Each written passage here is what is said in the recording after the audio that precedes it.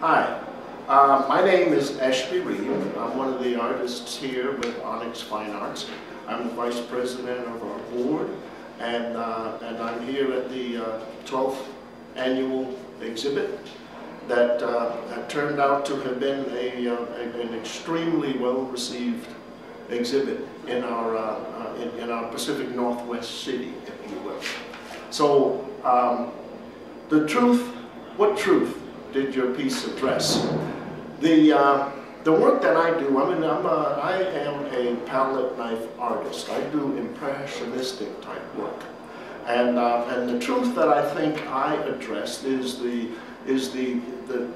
past that I have had and the imagination that I put together to create the work that I've done. I like to think of the things that I've done that are familiar to me. Okay, some of the pieces that I have painted remind me of my youth.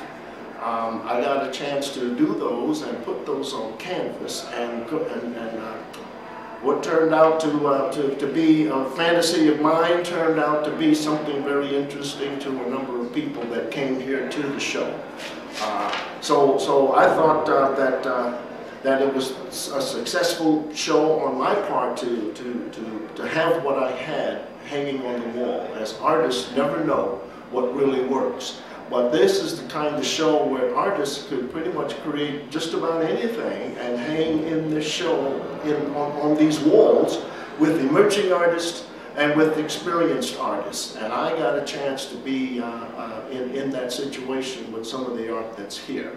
There's 160-something pieces hanging on this wall from about 50 artists, all from the Pacific Northwest. So that was fantastic to be involved in it, to be a part of it, and to see it executed as it was, with the support and with the kinds of people that we were able to bring together to be in the show. There's some other stuff here that I'm asked, are there any insights you gained from the exhibit or specific experiences that make it memorable for you? Well, what really was the experience I got were the comments I had on the work that I did have hanging on the wall. And a lot of people related to some of them. One of my pieces was called Gordon Parks' Memory and Mine.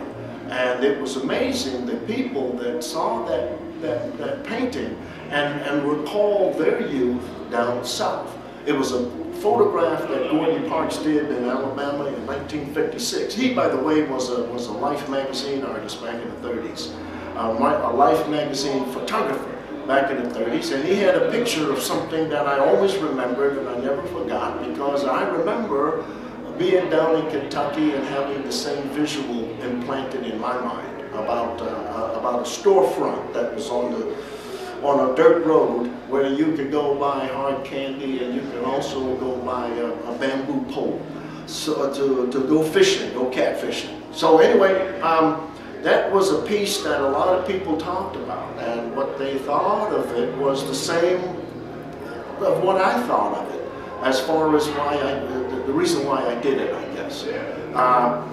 A couple of other pieces were happy accidents. One of them I called, is that okay to talk about some of this? One of them I called Shades of Brown. And it was a happy accident in that what happened was I was experimenting with some color on a mason board. I never paint on mason board, I paint on canvas. And what happened was I took a brush. I never use a brush. I always use a palette knife in all of my work on that canvas. So what happened was it was an experiment. I threw some paint down on a piece of board, and I really liked what it was doing, and the thing evolved and developed into a piece. That piece is now hanging on the wall here. I call it a happy accident because I had no idea that it was going to come out as well as it did. And it got an award. It got honorable mention. It didn't get first, second, or third, but it did get honorable mention, which is good enough for me. So, again, my name is Ashby Reed, and I have been involved with Onyx, and it's been an absolutely wonderful experience to be involved with these guys.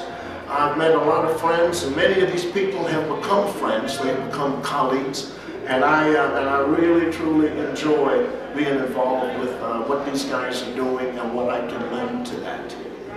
Okay, thank you.